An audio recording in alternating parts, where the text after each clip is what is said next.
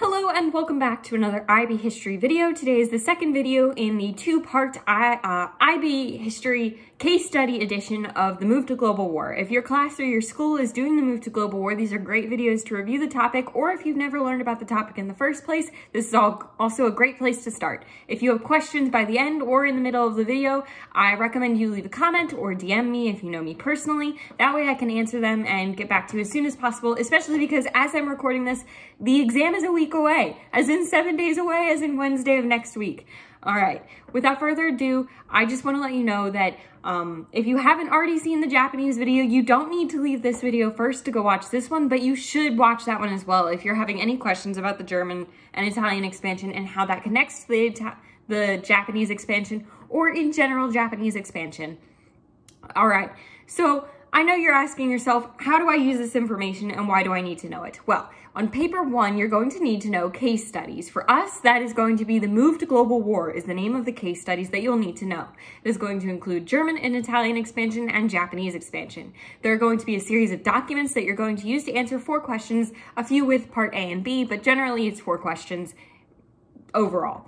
Now, the first 3 questions, you're just going to need to refer to the documents and kind of use your brain and a little bit of your background knowledge, but not too much to answer the questions. It's mostly going to be document-based, with that as the backbone. But in question 4, you're going to have to write an essay using the documents as support for a claim that you make. Now, this is important to know. It's important to understand the background knowledge for this particular question, because that is where, if you have any additional knowledge to add, that's really where you're going to get your points there. There's also, I should say, probably going to be a chronology point. There usually is, knowing the order of events or the dates of events. For that reason, in the description is a Dropbox link to the same timeline that we used in the that we used for the Japanese expansion. It is going to include all of the German and Italian expansion events on the same timeline, because these 2 videos line up really well in that the events happen mostly at the same time. It just works out much nicer to talk about German and Italian expansion on its own instead of with Japan, because they're on different parts of the world and they're experiencing different events at different times. But you will still see, if you watch both videos, that a lot of the events in this video connect to the video of Monday. All right, without further ado, let's just jump right into it and get this done as soon as possible so that you can get on your way, especially since the exam's in 1 week and you might want some time to practice. All right, World War I in Germany. Now, there's not a lot of background knowledge that you really need to know for the exam, but it is helpful to bring up in some cases. In this case, the main thing that you need to know about World War I in Germany is that they had to accept war guilt because of the Treaty of Versailles. This created a lot of nationalism and militarism, and kind of built up the idea that, hey, we couldn't stand up for ourselves, we should do better next time. And also the idea that they were being humiliated and knocked down, and that the rest of the world didn't treat them as the way they should. And that's going to bring a lot of nationalism into the people, because they see themselves as the best, or they see themselves as worthy of this praise or attention that they're so clearly not getting, because they're being humiliated instead. That's going to be the most important part that you need to take away from World War I in Germany. Of course, if you need to know World War I for either paper 1 or paper 2, you need to learn that separately. This is not going to suffice. That little bit of knowledge is only going to help you for the case studies, because you don't need a whole lot of background knowledge. Now that we've had a lot of shifting in issues in Germany, we have a new onslaught of a new ideology, the Nazi ideology, which is really going to refer to the nationalist ideology. But just say Nazi. That's what everybody wants you to say anyways. All right, the Nazi ideology is going to be very far right, very ultra-nationalistic. We talked about nationalism just a moment ago, but it is an overwhelming pride in one's country, and in this case, it is to an extreme extent. This ideology is based on pseudoscience, specifically the idea that white people are, or the Aryan race, or the German Volk, whatever you want to say, they are above all other types of people, especially in this case, Jews. So there's a lot of anti-Semitic understanding there. And there's a very, very strong racial hierarchy that is brought in by the Nazis. The Nazis have like 3 or 4 main goals. The first of which is to destroy communism, the second of which is to destroy the Treaty of Versailles, and the third of which is to unite the German-speaking people and, in turn, gain more land for them to expand, because there are a lot of German-speaking people. Now, when I say German-speaking people, I am talking about the Aryan race. I am talking about the German folk. These are only people who are German by blood.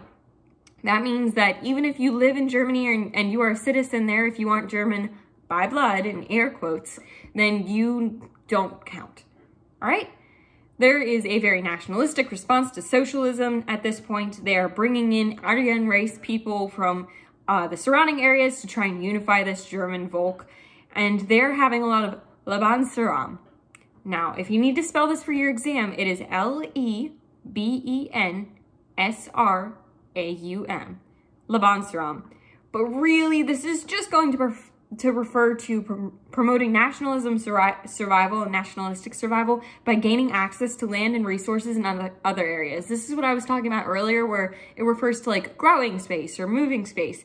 It's really going to draw in a lot for Poland and the Soviet Union and Czechoslovakia. They believed that they were competing against other racial groups for these things. So these areas, they believed they were competing against other social groups, other racial groups. And they, because of Lebensraum, they wanted to take it for the German folk. They wanted to take it for the Aryan race.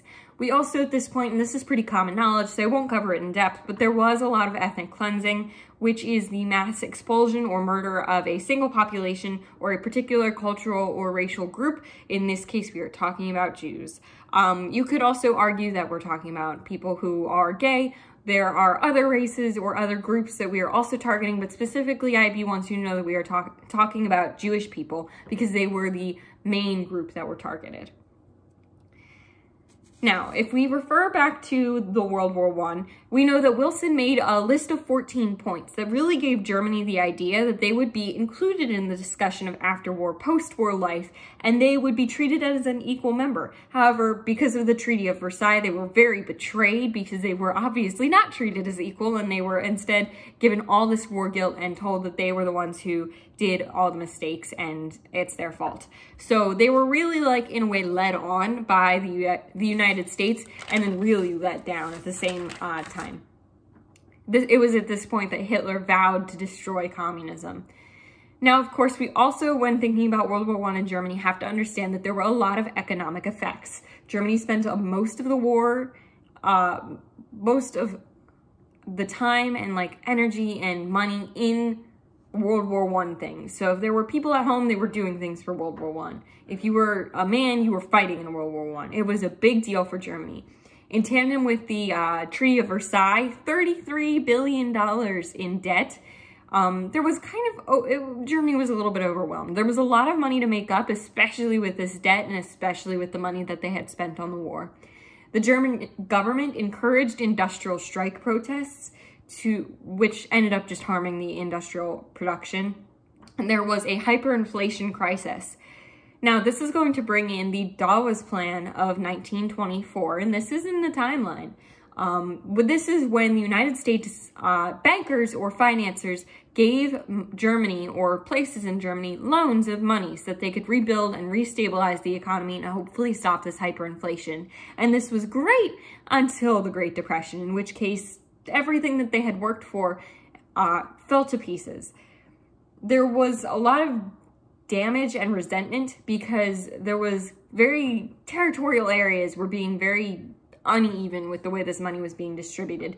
Hitler really wanted it to fuel the economy, so he put a lot of money in the cities, but this left suburban areas really, really resentful by the end of the Great Depression, or by the fall of the country, not the fall of the country, the fall of the economy because of the Great Depression, because they saw that they were still doing okay because they had had this help, whereas the suburban areas were really hit very, very hard. There was a yearn for a more traditional German society because they're seeing all these international issues and they're having all these economic problems as a result from this war that they had just tried to go in. And they see that and they think, well, we want to go back to how things used to be. And this is really what Hitler loved. He fed on this in that he knew that the people and him both wanted a more conservative traditional society, and so he decided to work for that.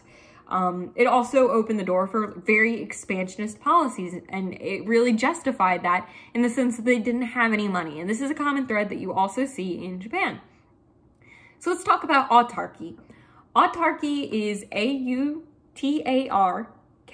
autarky. Autarky is going to be kind of like the move to be self-sufficient, right? And it's kind of a long, drawn-out thing, but it is a major focus in Germany at this point because they are relying so heavily on other powers and other countries, and they're really at a low point. There was payments deficient in 1936 because Germany was importing more goods than it was producing. And it was at this point around here, at least, that we had the Hossbach Memorandum. And this is just a summary of a meeting where Hitler declared his plans to go to war to secure Lebensraum in Eastern Europe, which again is taking over that land and kind of bringing in the resources for Germany.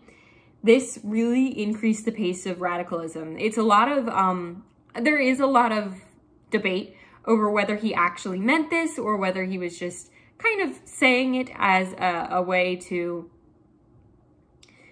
how do I say this? Whether he was just using it to scare people or whether he was actually using it as an actual plan. But regardless of what his intentions were, it resulted in a lot of people in office leaving office because they didn't agree with his very radical views, and a lot of people coming in who did agree with those radical views. And when we have a big shift of people towards one ideology, we're going to have a lot of change very, very quickly, and that's what happened. It was a very fast pace of radicalism. There was, at this point, the 4-year plan to achieve autarky, which again, that means self-sufficiency, which is really important to Germany at this point because they don't have very much self-sufficiency. They're importing more goods than they're exporting. They're really, really not doing well for themselves. And so that brings us to kind of the Paris peace treaties, which is more on the side of Italy instead of the side of Japan, Germany. There was fascism, oh boy. There was fascism. It was a lot of fascism, actually. It emerged as kind of a ruling government in Italy. And in case you don't know what fascism is, it's an authoritarian ideology that has a violent form of imperialism. It's kind of like, it really advocated for a reorganization of the Italian society along like militaristic lines with a one-party totalitarianism state and kind of war over economic problems. Like everything is solved with the military, kind of. Italian fascism in particular was linked to the idea of Italian reunification or unification. It really fell under the sense that Italy was incomplete. So it's very, very similar to Germany, the issues that Germany's having at this point. Mussolini did support war very frequently, and Italy suffered high casualties and civilian death rates in World War I as a result of this heavy support. They still kind of won in that they were supporting the winning side, but they called it a mutilated victory. That was a phrase by Gabriele D'Annunzio to refer to the disappointing territorial gains of Italy.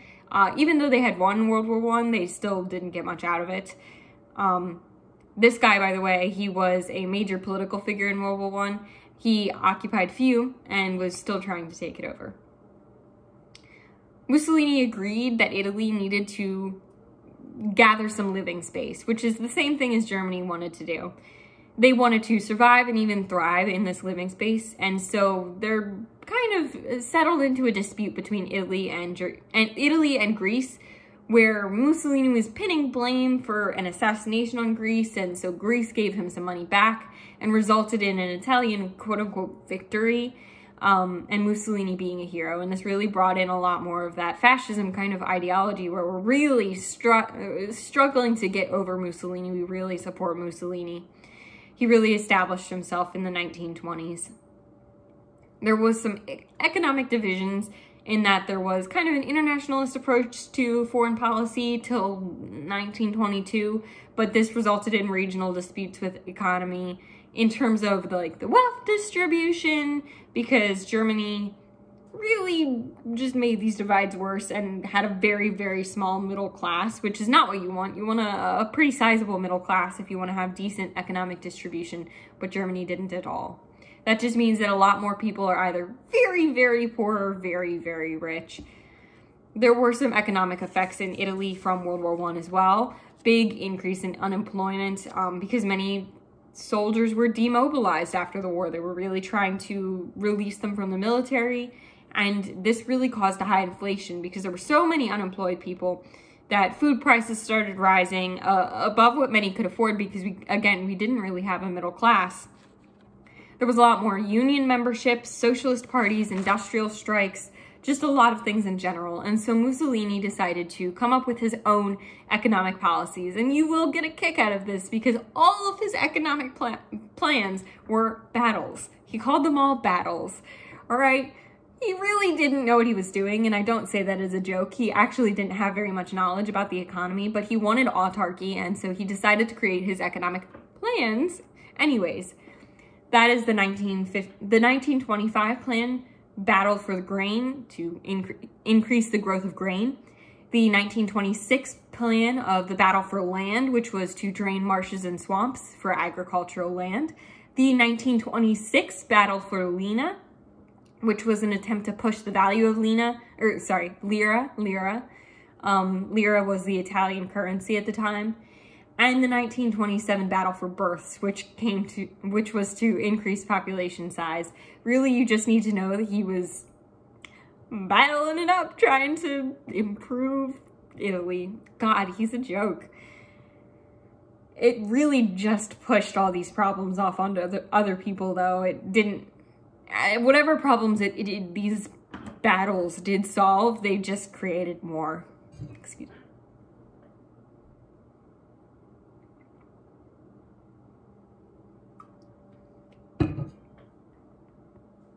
All right, so let's talk about the Great Depression. Originally, Mussolini had favored large businesses, very heavy industry, but he eventually began trying to intervene to create jobs, and there was some reconstruction that was really trying to take control of unprofitable companies to increase the number of profitable ones and therefore increase jobs, especially during the Great Depression. This really made it just like a big old government organization. Everything just came under the control of the government. Eventually, they controlled steel, iron, merchant shipping, electrical, telephone, everything, really. There was just, because of this plan during the Great Depression, everything was being pulled under the government. There were even imposed tariffs on foreign goods. So let's take a step back for a minute and talk about the League of Nations. Now, I did mention the League of Nations and their faults in the Japanese video, but it's important to mention here as well because it will play a role in these countries. So they had Paris peace treaties, which brought on collective security. Collective security was the idea, or the hope at least, that we were all in this together, and I think I said the exact same thing in the last video. We were all in this together, and we were all going to be okay because we were working together, and it was all going to be fine. And yeah, well, it wasn't, because the United States didn't even sign the Treaty of Versailles because it didn't get through Congress, and it really left the League of Nations as having useless economic sanctions and really in control of Britain and France, who were self-motivated, meaning that the League of Nations wasn't even used to its fullest potential. It was really just used to push the agenda of Britain and France, who were usually on the same side or the same mindset. The League of Nations couldn't hold its own against big countries. Mussolini and Hitler both despised the League of Nations. They preferred like bilateral and multilateral agreements, meaning that like the nine country agreement. So they really liked alliances more so than they liked a big League of Nations. It really led to some quite aggressive actions by Germany and Italy. They were both kind of having at this point aggressive foreign policies and really did not like the League of Nations or collective security. That brings us to kind of the effects of the Great Depression and how that kind of impacted everything. The Great Depression really reduced international trade, harming internationalism and collective security. Britain and France were reluctant to impose economic sanctions on Germany because of these issues, and that really let Germany have some more power that they maybe shouldn't have had. This same goes for Italy, but Germany in particular just kind of saw a lot of opportunities and took them. They didn't damage their economies at all. Britain wanted to have a very peaceful Europe so they could solve imperial issues and began revising the Treaty of Versailles to be forgiving to Germany, but that didn't happen. France became more concerned with the lack of Anglo-American kind of deals in Europe and wanted bilateral diplomatic and security agreements with the Eastern Europe. So everybody's kind of moving away from the League of Nations at this point, but it is still instated. However, we do have kind of the end of collective security that happens right after Japan invades Manchuria. And again, watch the Japanese video if you don't know what I'm talking about, because I did talk in depth about the invasion of Manchuria and how that impacted the League of Nations. But let's talk about how it impacted other countries. The League of Nations really failed to deliver proper and adequate consequence, meaning that it really couldn't disarm a country. It really resulted in Hitler leaving the World Disarmament Conference and League of Nations in 1933. Britain didn't like that France was trying to ally with USSR, and so France objected to Britain's Anglo-German naval agreement that was trying to happen with Hitler, which would have undermined collective security. This action did undermine collective security, and it caused friction in Europe. Listen, we're having problems, things are happening, nobody likes it. Originally, they wanted to work with the League of Nations to become more radical, but it didn't. After Abyssinia, which we'll talk about in a minute, collective security / the League of Nations really pushed away. Appeasement let Germany and France have more time to prepare to deal with Anyways, moving on. I don't know what I just said, but ignore it. Really, this did give birth to the Nazi-Soviet Pact of 1939, which was going to be a non-aggression pact between kind of Russia and Germany. So let's talk about the actual events of German and Italian expansion. So we had the first main event was the World Disarmament Conference, where the League of Nations called for disarmament. By 1933, Germany complained that France wasn't being disarmed, and so Germany shouldn't have to either. And so Britain tried to negotiate, and that didn't work. So Germany just left the League of Nations. They were like, yeah, we don't want to be here anymore, and just dipped. This is pretty common. Japan did that too. They got upset. They just, peace, yo. There was a non-aggression pact with Poland. Because after leaving the League of Nations, Hitler really began to prefer these bilateral agreements that we had seen Mussolini preferring a long time, but not multilateral agreements, which Mussolini still supported, but Hitler saw them as kind of a form of collective security. Poland was worried about not signing this non-aggression pact because they thought they might lose their border and be forced to fight, as they signed it even though they weren't really interested in it. So in 1934, we had an attempted Anschluss, which describes an Austrian form of assassination. The Treaty of Versailles prohibited this because of the Union aspect of everything. It mobilized the Austrian border, and Mussolini's threats and actions there dissuaded Hitler, who kind of mutually viewed Mussolini with suspicion at this point. They were both kind of making moves and not really trusting each other on them, and so there was a lot of suspicion between the two groups, or the two people rather.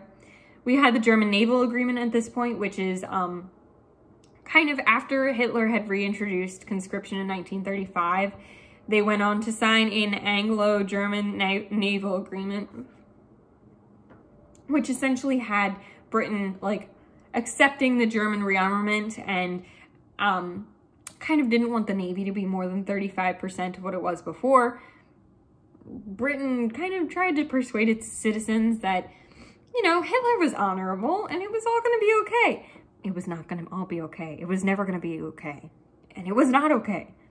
And that brings us to kind of an interesting point here where we have the remilitarization of the Rhineland. And the Rhineland is going to be their, kind of like their naval base. Not their naval base, just their military base. It's going to be their main source of kind of all military operations.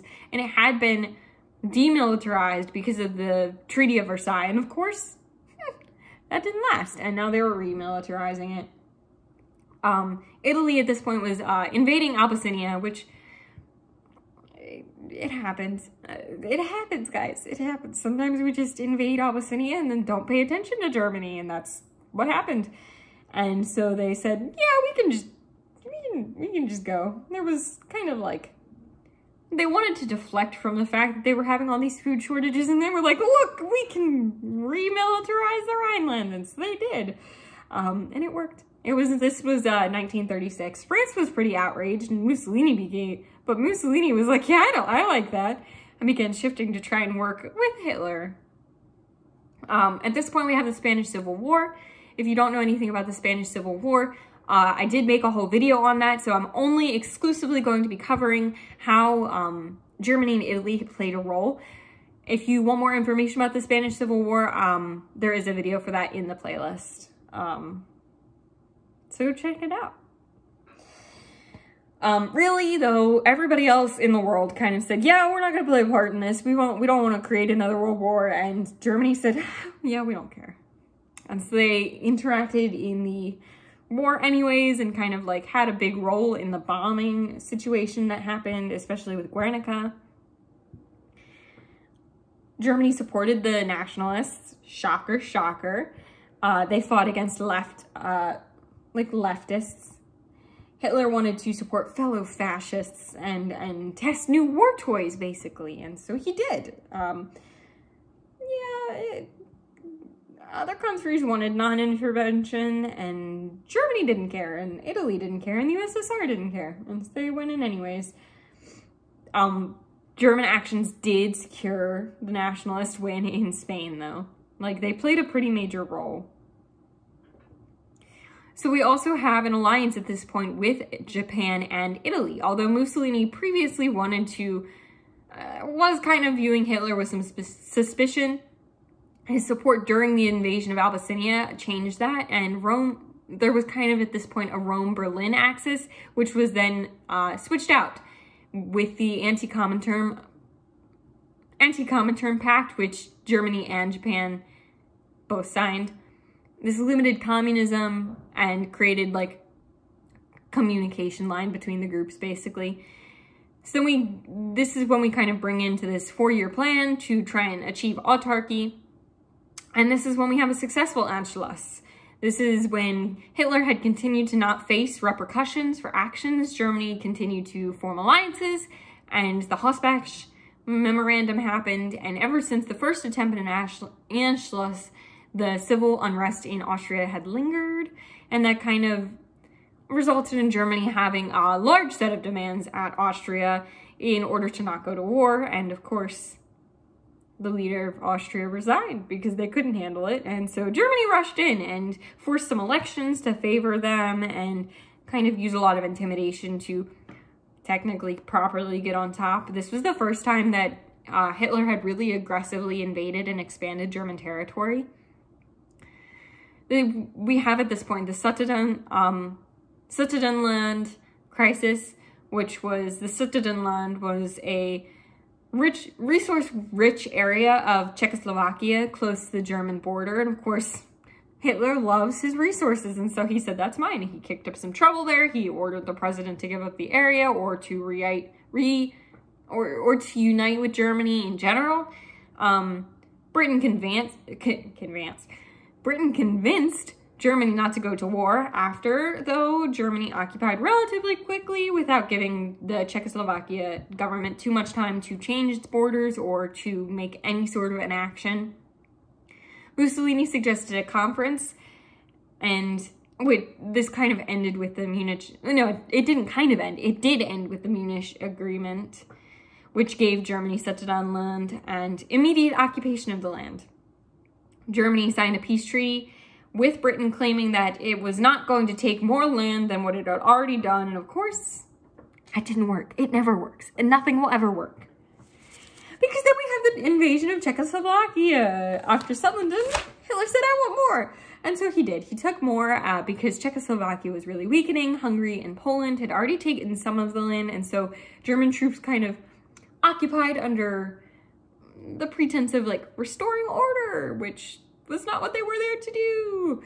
it was the first time that Germany took land uninhabited mainly by non-Germans. So previously all of the land they had taken was like very much mainly Aryan race, like German-speaking people, and now this was not. And so we have the Polish Guarantee now, which was that the invasion of Czechoslovakia marked the end of British and France appeasement. And they kind of acknowledged that Hitler really couldn't be trusted, and so they guaranteed Polish independence. And Hitler didn't like that, and so he began to prepare to invade and challenge the Treaty of Versailles by demanding the return of 2 free cities to them. Because of course. And then we have the Nazi-Soviet pact over in the USSR. Stalin was kind of concerned with Germany for a little while from 1838 to 1839. And so he became like convinced that Britain and France were trying to convince Germany to go to war with the USSR, which would be, of course, bad for Stalin. And so the reason why it would be particularly bad, he had just purged the Red Army. And so he was not quite rebuilt, not quite ready for war. And so Stalin's concerns drove him to signing an agreement with Germany to not attack each other, basically. It really gave Hitler, like, the security to invade Poland because they knew the USSR wasn't going to strike, even though the USSR really had kind of claimed Poland under their kind of sphere of influence, just, like, general area that was, like, not their territory, but like basically their territory. And so the fact that they had just signed this agreement not to attack each other meant that Germany really didn't care anymore, went and took the area instead. Anyways, we have now back in Italy the Stresa Front from 1935. Despite this dispute that they had just had with Greece in 1923, there was some willingness to cooperate in the League of Nations and work towards collective security. There was a Kellogg-Briand Pact. Signatory nations, which included Italy, denounced war as a means to solve disputes and further foreign policy aims. Like, they just tried to work a little bit better, which is not something that they had done previously. It stood alongside the League of Nations and really was very suspicious of Hitler at this time. Britain and France and Italy signed the Stresa Front in 1935, acted as a protest against like German rearmament and promised to stand against German aggression. After that, though, of course, Italy became more radical, and so it didn't matter anyways that they had done all this like decent stuff, and they were like, yeah, let's not go to war, and then they said, yeah, we don't care anymore. And that's when they invaded Abyssinia. So it had experimented with expansionism, but it really did begin in 1935. It had a sort of a presence in Eastern Africa for a long time, but it really liked Abyssinia. And so Abyssinia had like mineral-rich deposits, and they forced Abyssinia to accept independence in 1896, and then it wanted to restore the former glory of the Roman Empire. And so they invaded, of course, and there was a border dispute called the Wall Incident, where Mussolini used this kind of incident as an excuse very often onto its actions of invading the entire country. Oh. It announced its intentions to invade, putting a lot of pressure on the League of Nations, who'd already messed up like 3 or 4 times at this point, minimum. And the League of Nations was very European-centric, so it didn't care as much about Manchuria as it did about Abyssinia, because Abyssinia is more in that European realm, whereas, of course, Manchuria was more in the Chinese, Japanese realm. Following the events of the invasion of Abyssinia, this really did cause the downfall of the League of Nations. There were kind of like trying to buy time and fix the mistakes from Manchuria, but of course the compromise that it instated was necessary, and it didn't like that. When it invaded, the League of Nations agreed to de-economize sanctions, but this failed because, of course, the U.S. didn't support it, and they didn't close the Suez Canal. So there was some failed peace pact that ended up giving, or that would have rather given 2/3 of Abyssinia, but of course Italy wanted all of Abyssinia, and so France kind of backed off, because as Germany remilitarized the Rhineland, it really made France very nervous, and they wanted to keep Italy as an ally. So it just said, yeah, you can just keep invading, that's okay. And so Italy just left the League of Nations. They were like, yeah, we don't want to do that anymore. Everybody just really got upset and just said, peace, yo. And then we have the invasion of Albania in 1939. Mussolini wanted the region to increase territory and influence, so they gave an ultimatum.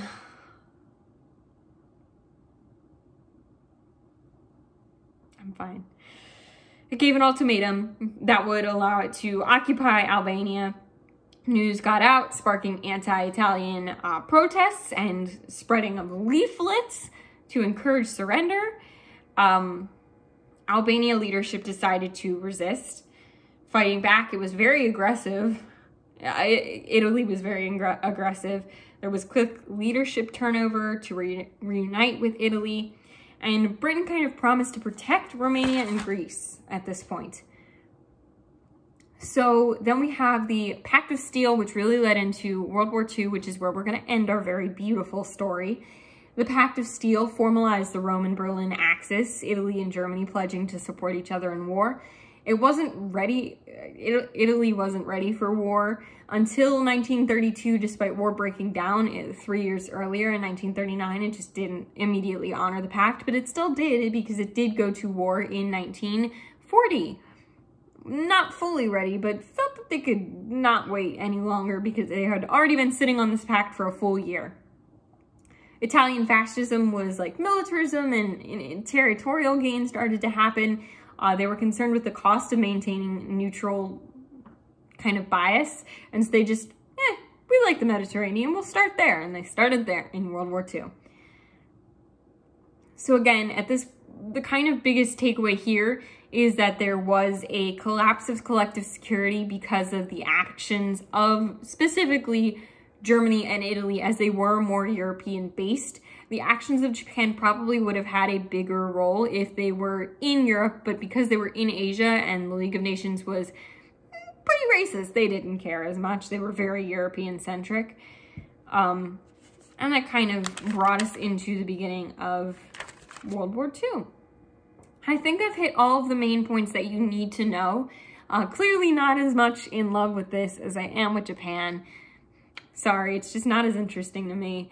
But we did get through it. Very nice, very nice. If you have any questions, feel free to put them in the description. I will try and remember to link the Japanese video in the description of this video so that you can watch that one next. And then we did talk about the Spanish Civil War, so that is also a good video to watch if you have questions about that. Yeah, that's it.